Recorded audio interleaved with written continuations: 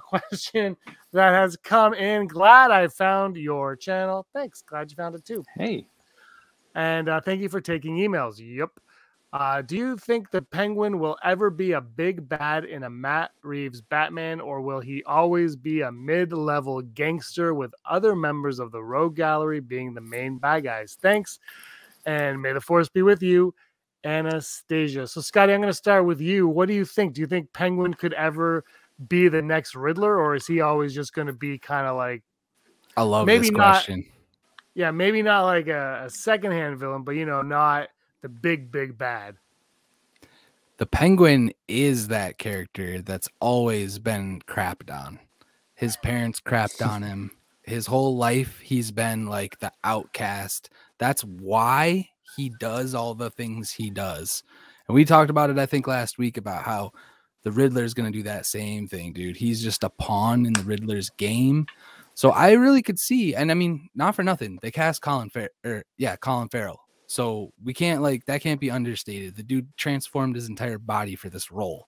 I think it would be very cool if Penguin's one of the first ones, just bing bang, taken out real super quick, put in jail, locked up, and then has a come up. I really liked his come up in Gotham, the show.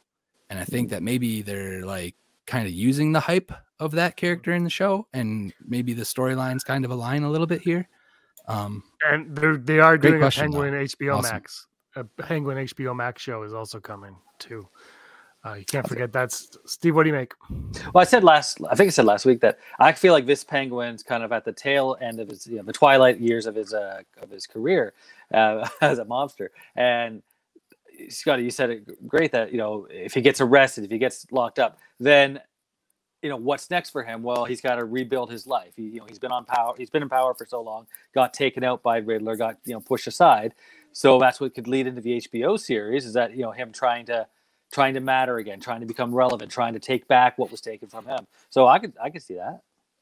What if they take a part out of Marvel and how they're tying all these shows together? So I could see the other show, the Gotham PD show, ending with his escape. No. So it's not a bad idea. I love that they're doing this HBO Max universe, because it is just giving me deja vu with the animated stuff.